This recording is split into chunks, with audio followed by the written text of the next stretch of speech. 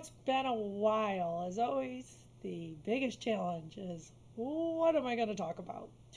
But changing my format up a little bit. I don't think a top five is going to work with this. So I really want to talk about our trip that we took to the UK.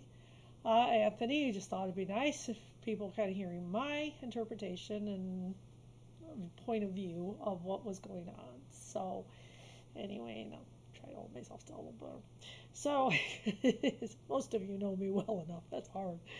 So anyway, I think I'm going to start out with the scenery. Okay, if you listen to Anthony, he knows I love water. And so, being on an island, of course, we're going to find water, and we did everywhere. The tidal bays and estuaries and keys and everything we were seeing, it kind of blew my mind of where we live in the United States near Lake Erie and the river that flows into it that goes through Toledo. Not so far influenced by the tides. A couple, yeah, I mean, there's definitely a difference. I remember as a kid making sandcastles and having the tide come in and beat them up. Nothing like we see in these tidal areas. And we had seen that with the North Sea in Germany. So it's not the first time we've seen them. But what really caught our interest is having those boats just tethered there on the ground, and the water would come up and the water would go away. And I don't know how you manage that, but they were very cool to see. Give us nice markers to watch it. So, anyway, and then of course, Wales especially. The mountains. Oh, they were just fantastic. I love them, and I love the challenge when we were in that car with Alan. I'm like, stop, let me out, let me walk up to the top of that, because that's things that really I dig, and I feel like always challenge me. So I can't get Anthony up a lot of times, sometimes, but there's no railings. But anyway, that I think is just was just super pretty. Oh boy, we were in Edinburgh. Wow, the cliffs on that castle were just phenomenal. That just blew my mind again.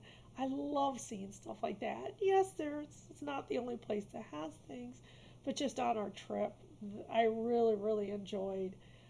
Again, just the different waterways, the rivers, and the river in York there was beautiful, and just the hills and the mountains, and we dunked our feet in a beach in Edinburgh, and that was really fun. So anyway, that's always first on my list. I'll be very honest. So okay, the castles. Probably the next thing I want to talk about. I don't know if we counted. I mean, I haven't counted the number of castles we went in. Every single one of them offered something a little different.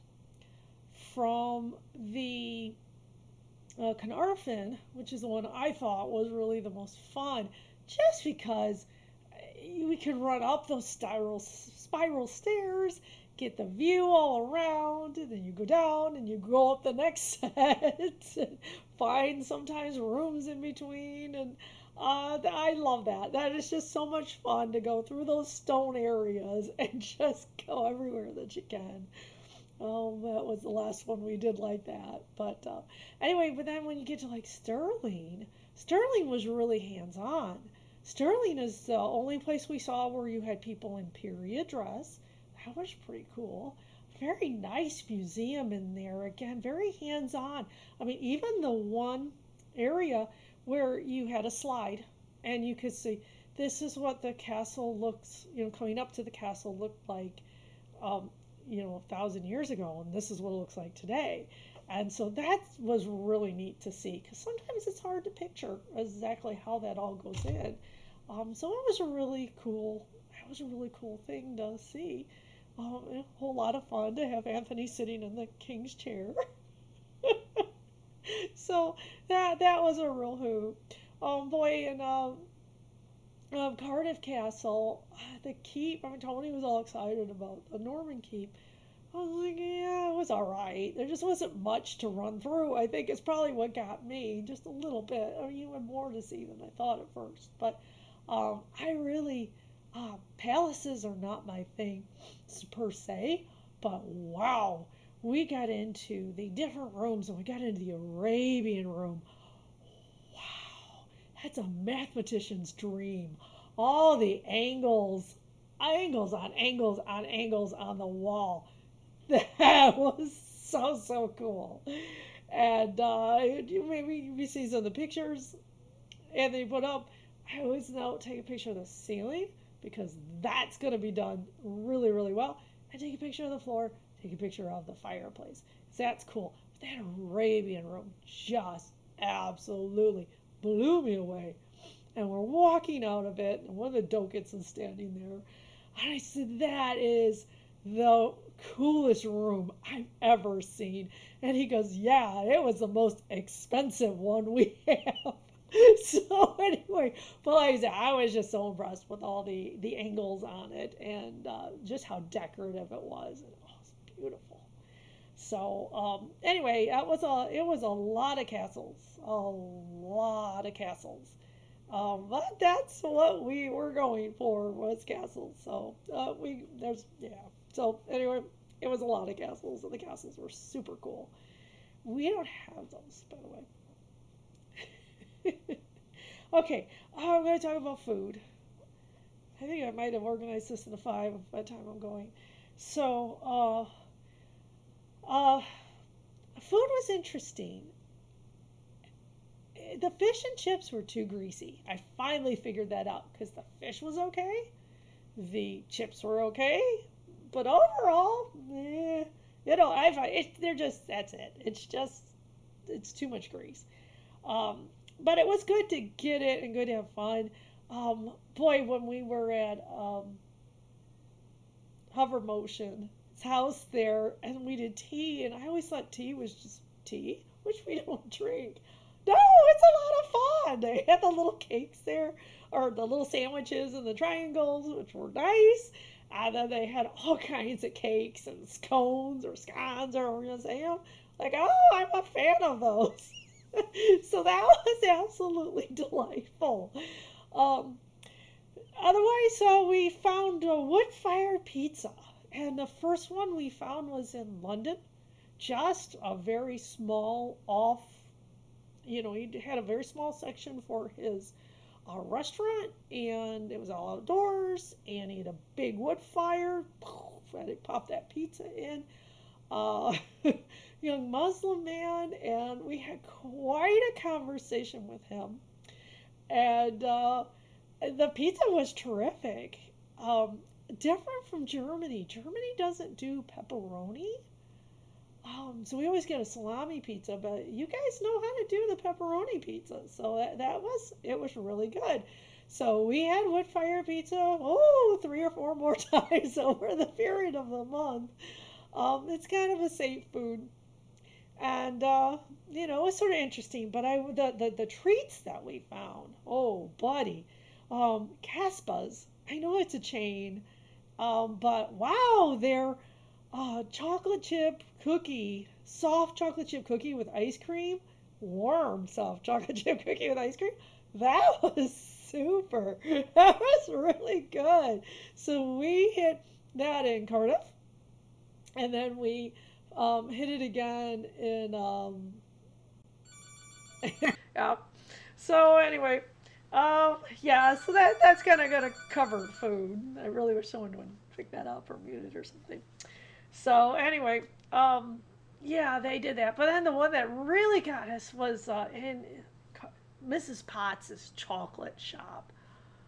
Wow, they had 5 different levels of hot cocoa. I mean flavors, I should say, but levels of chocolate is where I'm going. So they had a white chocolate on that all the way to milk to medium to dark to wow, 5 different choices. Anthony and I went in the middle, of course, because we're not that brave. But that was kind of interesting. But we both went for that Matilda cake, and wow, rich, good, super good. So good, we Googled the recipe. At some point, we'll do a copycat recipe, and we'll see if it was as good as it was in the store. So that was really really cool. So one thing I really really liked in almost every town, I think probably every town. To be honest, I think London was the one we were fighting the most. On the pedestrian zones, the areas where you had limited cars. I don't think no cars ever, but limited cars in there, and so people could walk in the street and so on. Those were nice, and the more we explored them, the bigger they seemed to be. I really like that. Again, if I want to compare a little bit to Germany, the Germans are their pedestrian zones tend to be a street or a couple. These were bigger that we were finding in the UK. So like in Liverpool, we just kept exploring. As we go for something, you go up these stairs and then you find a almost a park like setting up 4 floors up. It was really, really nice. And people sitting there reading and whatever else. And I thought that was a surprise and it was really, really cool. Um, in Cardiff, the pedestrian zone, as we just explored more, excuse me, as we went through looking for a post office, we found more and more of their pedestrians area. Again, with all the shops and the things, and almost every type of shop you could think of, lots of food. And they're nice. And so we just kept finding more and more and more and then started connecting them. And so that was just fun. It was fun to find how big those were and how much there was to them and what all you could do in them. So that was really, really cool. Um, the surprising parks. Like I said, I just mentioned that one that was up on the 4th floor in Liverpool. The Edinburgh Park there in front of the castle. That is such a busy area. It's a super busy road. You've got pedestrians all over the place. And again, the shops and the restaurants and all those reasons. The train station wasn't far away. The bus station wasn't far away. So all these reasons for people to be around. And so you would think it would be rather industrial or citified at least. But no, there's this giant park underneath the castle. There are concerts in there, lots and lots of green space. And that was just kind of a common thing that we found were just places in these cities we were in that had really nice green spaces. That's healthy, for people, and it was an absolute delight that you're this way, you're looking at the city, and this way, you're looking at this beautiful park. So that was really cool to see them. All right, the last thing I want to talk about are the people. I think it was mostly London. They were saying, don't talk to anybody in London, they're mean. We got out of our plane and got our luggage and we're in the subway area and you got these guys with their vests and ladies, and if you even look lost, they helped you. Where are you trying to go? I can help you get there.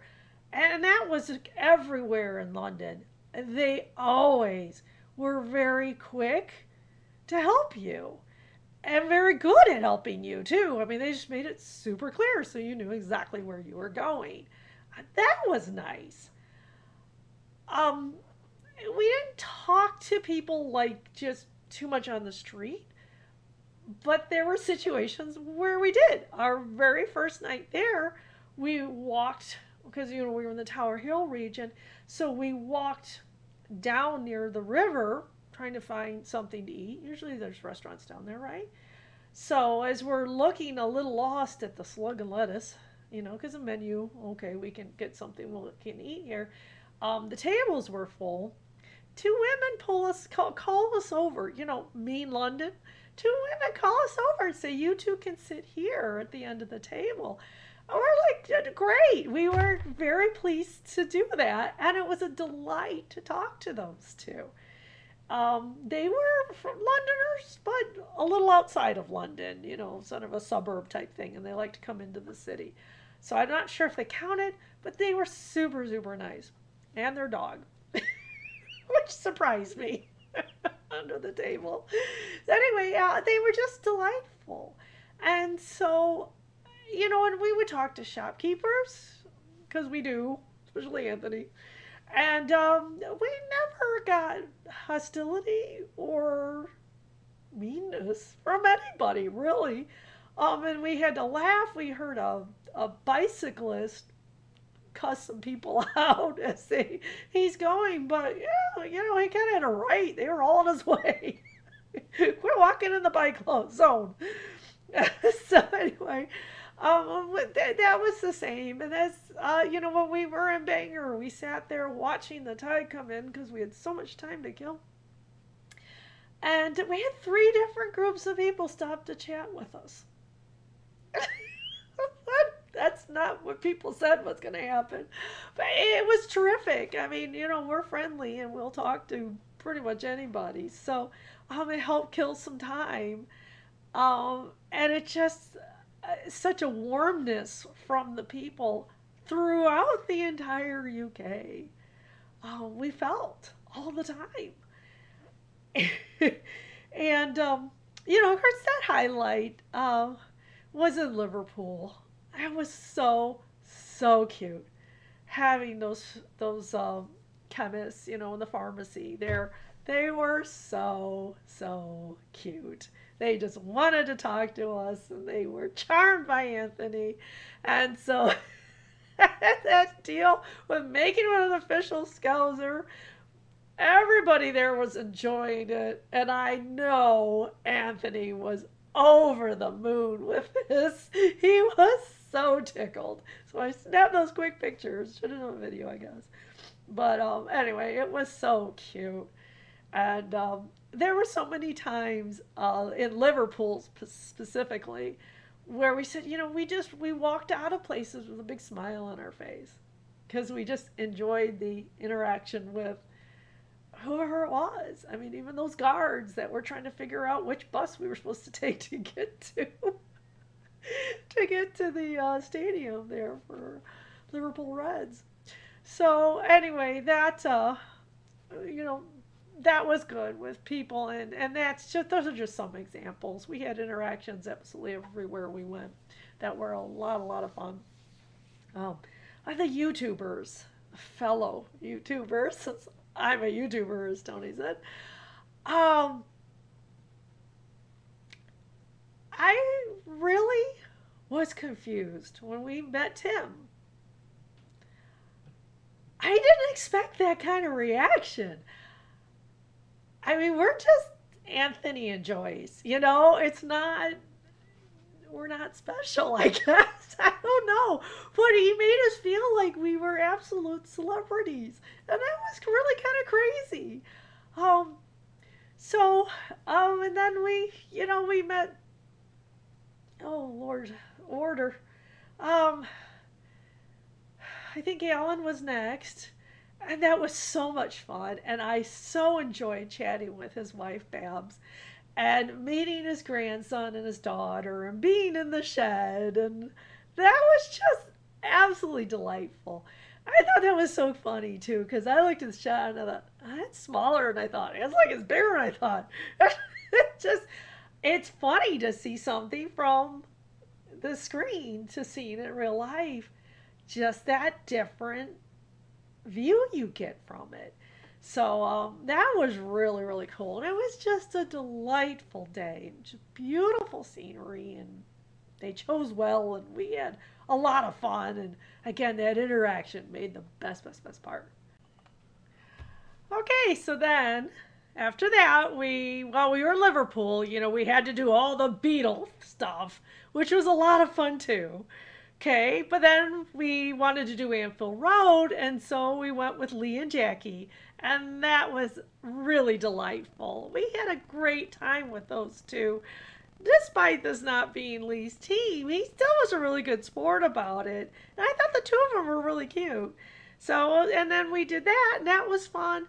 So then we went out to dinner. They picked a nice spot. I really, really liked it.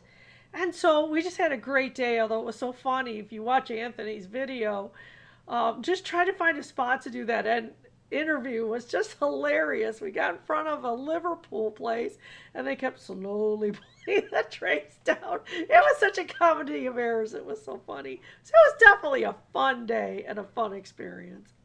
Okay. So then we ended up going to Jim's house. Again, it was so funny because I don't know what Jim looks like, but he started talking. Bam! I've got his voice. So his family was so nice. He was very nice. Anthony was just a kid there, enjoying everything there. Okay, and Donna was a real sweetheart. So we did have a nice time talking and talked about a lot of things. So it was a great day, and we had an afternoon tea, and that always intimidates me because we don't do tea. Oh no, it's got all these lovely little sandwiches and all these cakes and scones or scones. Oh, they're really good. We're a fan now. So we had a great time with that. So that was a beautiful day. And just up there seeing that layout. Wow, that is big. It is fancy. Probably the most complicated layout I think I've ever seen. So, job, Jim. Okay, so then we met Philip on the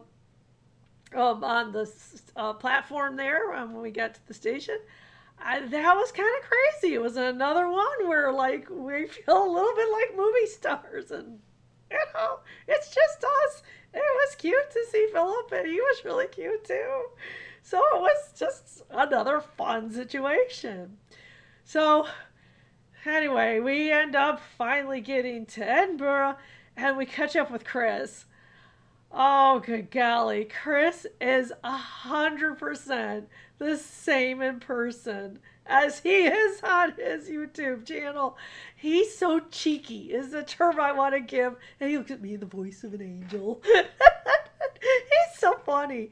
So anyway, it just was really, really nice. We had a couple hours in Starbucks, which blew his mind. How could we have talked for 2 hours at Starbucks?